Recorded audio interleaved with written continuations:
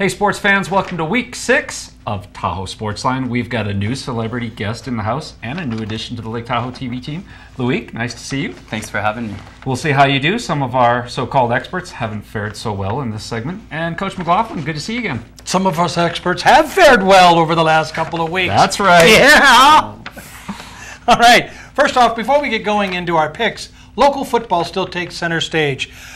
Truckee won their first game of the season by upending Sparks recently, 14-6, while Incline was idle this week, and they do host Silver Stage this Friday. Coach, I think I'm the jinx to the South Lake Tahoe boys team. They lost again to Worcester, 34-25, making them 0-6 on the season, but it was a competitive game. So, hey, South Lake Tahoe, let's pull it together. I know you guys have what it takes. Yep. All right, and not only that, Wattell stays undefeated, routing Sierra Lutheran 50-0. Hey, we've got a good prize this week for Sportsline. All you have to do is pick 10 out of the 16 games.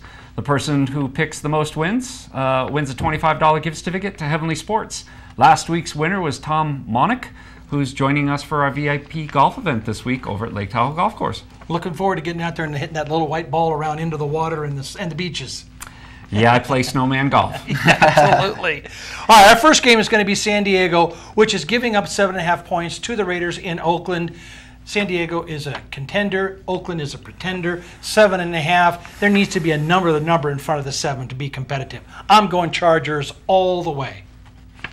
You guys are ridiculous. I don't know what you're going to pick, but I think San Diego is way overrated. They haven't played that many great teams this year. And Oakland's coming off a bye with a new coach, Tony Sperano. He's going to bring a solid mentality to that squad. I think they might pull up the upset. I'm going Oakland. So you're saying the Seattle Seahawks are not a good team? They beat them. Just checking, Coach. Yeah, they beat them at home. They're not a good road team. You're from France, right? Yeah, I am. This is American football. I know, but you got to give me a chance to compete. Chargers are on fire. Phillip Rivers, 7.5 points is a lot for any NFL game. I still like the Chargers odds on this one, even though they're playing in Oakland. I know, and it's always a divisional matchup, right? It's always close. 7.5, too much. Well, we'll see. All right, the next game is a Sunday night game where Philadelphia is giving away 2.5 points to New York in the Meadowlands. Philadelphia may have stubbed their toe against the 49ers. They're still 4-1, most explosive offense in the NFL. 2.5 points isn't enough. I like Philly in this one. Most explosive offense, but talk about that defense. That is horrendous. They've got injuries all over the field. Eli's put it together. I mean, they've won 3 consecutive games, 30-plus points in each game. I think they're the better team. They've got the better defense. They're playing at home.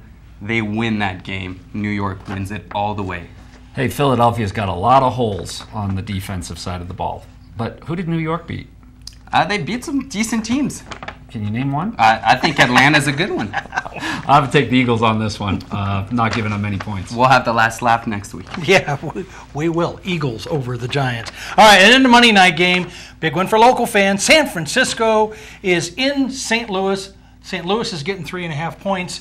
That's not enough, folks. It's the Niners. They've turned their season around. The defense is back. Frank Gore's running the football. This team is set to roll. St. Louis is hurting for certain. Niners all the way, 3.5, not enough.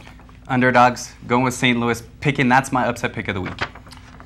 You know, Coach, every week I bet on San Francisco. They win, but they don't cover the spread. I'm with the Niners again this week. This week they're going to cover. All right, then. All right, well, that's going to do it for this week's edition of Tahoe Sportsline.